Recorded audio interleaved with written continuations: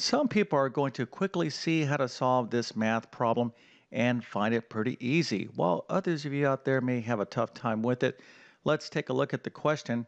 So, two cars on the same route leave at the same time from the same place. One car averages 65 miles per hour and the other 55 miles per hour.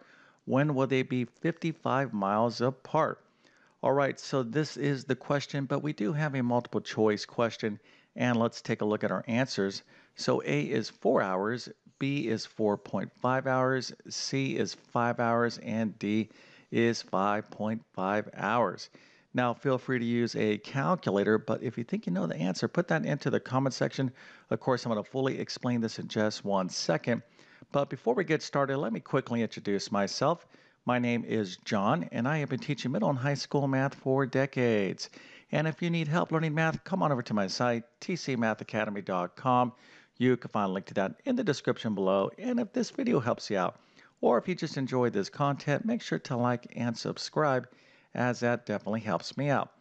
All right, so just to be crystal clear about this problem, we have two cars leaving the same place at the same time. Now, one car is going faster than the other, so naturally it is pulling away from the slower vehicle. And the question is, when will these cars be 55 miles apart? Okay, so let's see exactly how to solve this problem. The first step in solving any math word problem is to make sure you actually understand what's going on, and a good way to do that is to read the problem at least 3 times. In other words, the first time you read a problem, just get a general sense of what's going on. The second time you read the problem, start bringing in some details, but the third time, make sure you actually understand the question. And here the question is, when will these cars be 55 miles apart? But for those of you out there that are still students and have to take tests and exams, if you don't know how to do a math problem, just make sure you guess.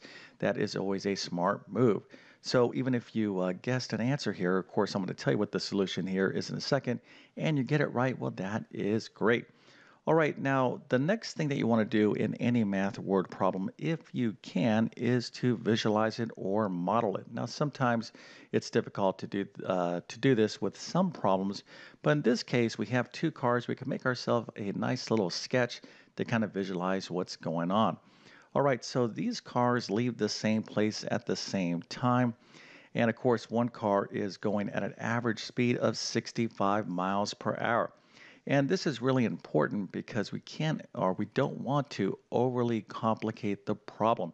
In other words, this is the average speed. Of course, in real life, this car is going a little bit faster, a little bit slower, and we're not even accounting for acceleration. In other words, these cars leave, and we kind of have to simplify the problem where they're just kind of instantaneously going these speeds.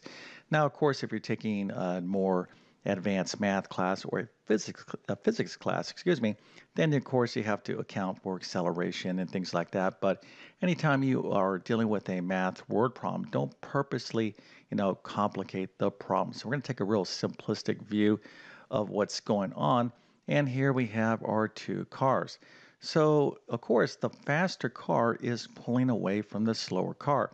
So the question is, how or what time or how long is it going to be when they're 55 miles apart? Okay, so that's effectively what's going on. Now, if you can kind of think about this, if you're staring at this, you might be saying to yourself, well, I got this speed and this speed, but really what's happening is we have kind of a relative speed going on. In other words, think about when you're driving down the highway, if you're going 65 miles per hour and the car next to you is going 65 miles per hour as well, you're basically just, side by side. There's no relative motion. But here we do have a relative difference in speed, and that is 10 miles per hour. So effectively what's going on here is that this faster car is pulling away from the slower car at a speed of 10 miles per hour. So we can kind of simplify this problem down to how long is it going to take? Let's just kind of think about this 10 miles per hour in terms of a car. So we kind of think of it this way. How long will it take a car going 10 miles per hour to travel 55 miles? So effectively, this is going to be the key to figuring this out. And hopefully some of you saw that pretty quickly. You're like, hey, well, the relative difference here is 10 miles per hour. So how can we solve this problem? Well, let's just use a little bit of common sense here. 10 miles per hour means what? Well, it means this car is going to travel 10 miles every hour. Okay, so I'm kind of giving you a little bit of a hint on how to solve this. So if this car travels 10 miles in 1 hour, well, in 2 hours, it's going to travel 20 miles. In 3 hours, it's going to travel 30 miles. Of course, in 5 hours, it's going to travel 50 miles, right? And of course, we're asking the question here, how long is it going to take to travel 55 miles per hour? Or when is it going to be when these cars are 55 miles apart, which is effectively the same as this question here. Okay, so I gave you a pretty big hint on how to recognize what the answer is, but we're going to use a little bit of algebra here to solve this problem. So to figure this problem out using algebra, we need to understand this formula right here, which is rate times time is equal to distance. This is definitely one of these must-know formulas, and if you are not familiar with this formula, I'm going to suggest that you put this into your long-term memory because this is the formula to solve all different types of motion problems. And motion problems are problems that involve rates, time, and distance. Now, rate is just a fancy word for speed or velocity. So here we're talking about the speed of something times the time is equal to the distance. So let's take a look at a few examples so we make sure we understand this. And the key to using this formula is to understand the units of measure involved. So again, the rate is like the speed of something, and we'll take a car here again, and let's just kind of use a standard 60 miles per hour. Okay, so if a car is going 60 miles per hour, that means what? Well, it means it's going to travel 60 miles every hour. So here, 60 miles per hour is our rate, right? So this is 60 miles. Now you can write this rate this way. You can write it as miles per hour or miles per 1 hour. This is what 60 miles per hour means. Okay, so 60 miles per every hour times the time. Now, because we're measuring the speed of this car, the rate of this car in hours, miles per hour, we want to express our time in hours. Now, if we don't have hours, in other words, if we are given time in minutes, we would want to convert to hours. So you got to be really paying attention to the units of measure. So if a car is again going 60 miles per 1 hour and it travels 1 hour, so we're going to multiply the rate times the time, we're going to end up with the distance, which of course is going to be 60 miles. But the way this works is that the units of measure here are going to cross cancel when we multiply two fractions. We're going to multiply the respective numerators and denominators. The hours cross cancel and we're left with miles. So our answer here is 60 miles.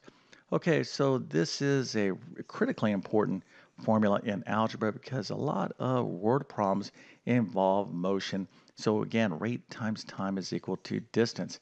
Now, although this particular problem is pretty easy to figure out, certainly we can have more complicated problems where you definitely need to understand this formula. All right, so let's put this formula to work to solve this problem. So what is the rate? Well, we're not talking about 55 miles per hour and 65 miles per hour. We're talking about the relative difference, which is 10 miles per hour. So we're thinking about this problem in terms of like a car traveling 10 miles per hour. How long would it take that car to travel 55 miles, which is the same thing as this car going 65 miles per hour, opening up the distance to 55 miles from the slower car. Okay, so here we have our rate, which again is 10 miles per hour, times the time. This is what we're looking for, is equal to the distance of 55 miles. Okay, so this is a very simple algebra equation, and it's just going to be 10 times t is equal to 55. And again, we're trying to solve for t. Okay, so in algebra, to solve this simple equation, all we have to do is divide both sides of the equation by 10. So 10 divided by 10 is 1, or 1t or t. And 55 divided by 10, of course, is 5.5, which is the answer. Okay, and this makes sense because, again, if the relative difference of these cars pulling away is 10 miles per hour, in 5 hours, they'll be 50 miles away from one another, right? But we're looking for the distance when they'll be, or looking for the time when they are 55 miles away. And of course, the correct answer here is D. Okay, so how did you do? Well, if you got this right, that is fantastic. And if you didn't use algebra, that is great. So I got to give you a nice little happy face and an A plus and a 100%. And if you weren't familiar with this formula, rate times time is equal to distance. Well, again, this is really important in mathematics and in algebra. Okay, so with all that being said, I definitely wish you all the best in your math adventures. Thank you for your time and have a great day.